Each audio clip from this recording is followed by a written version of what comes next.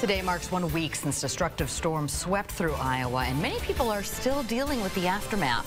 A tornado with winds up to 120 miles per hour swept through portions of rural Johnson County, then continued into Coralville. And KCRG TV9's Victoria Wong spoke to one farmer who's still picking up the pieces after that EF2 tornado. We've got this damage. Here's where the crib pushed into my horse trailer. Pushed the horse trailer into the barn. Harold Nugel says he's heartbroken after a tornado hit his farm. Most of these barns were built by his dad and grandpa.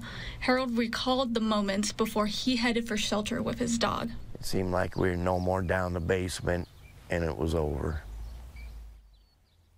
I could hear that it was over, so we came back up. Harold is not only a farmer, but he's an Army Reserve veteran and served for 27 years. Learned a lot, got to go a number of places.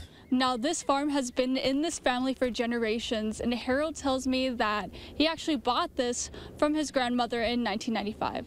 This is a cement block building that my grandfather built back in the early 50s.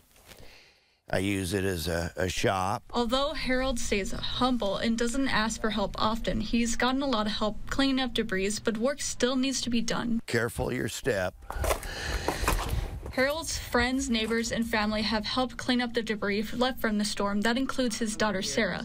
Even though no one was hurt there, Sarah worries about her dad after the storm. He lives out there alone, so I get a little more concerned for his safety, but he's kind of the type of person that just does what he wants. You can't stop him.